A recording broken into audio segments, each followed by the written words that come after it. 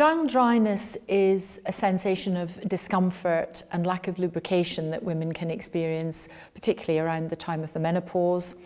It can vary from woman to woman. Sometimes it is cyclical, particularly in the years leading up to the menopause, and it may become particularly severe just before a period. But as she gets older, it can become more persistent and it can be present throughout the month. She may simply experience a lack of lubrication, exactly as dryness would sound, but equally likely she may experience problems with burning, itching, irritation, discomfort on a day-to-day basis or with intercourse.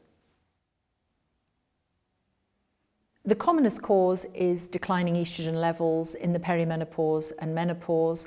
Estrogen is responsible for vaginal lubrication from the cervix and from the vaginal glands, and once the levels start to drop, it's a simple equation, the vaginal lubrication falls as well. I feel that categories of help break down into two sections. The first is hormonal, and the second is non-hormonal and self-help. So if we look at the hormonal option first, that falls into either local estrogen, so that's estrogen given, as it says, into the vagina and surrounding tissues. Systemic estrogen is estrogen which goes into the body and then reaches the vagina separately. Both of those are excellent treatment options for vaginal dryness, and they address the core issue of the lack of estrogen. There certainly is a lot that women can do, and when I first see a woman complaining of this type of problem, there's a list of things I tell her to stop doing before we start anything else.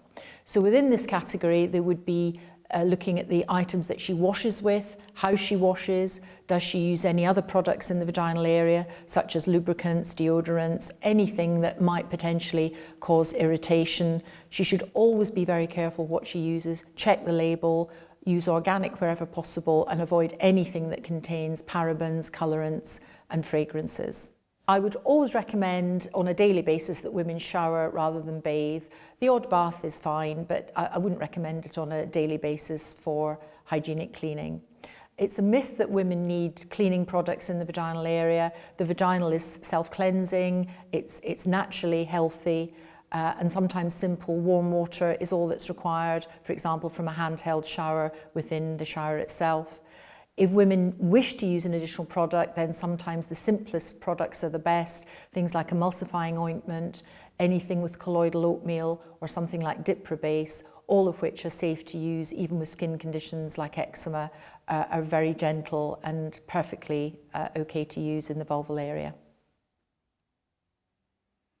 I would generally recommend that women seek specialist advice, perhaps from their GP initially, if the GP has any knowledge of women's health, but if not, then a gynaecologist, particularly a menopause specialist. It's very important that women are encouraged not to do anything that will make the situation worse, as well as seeking help.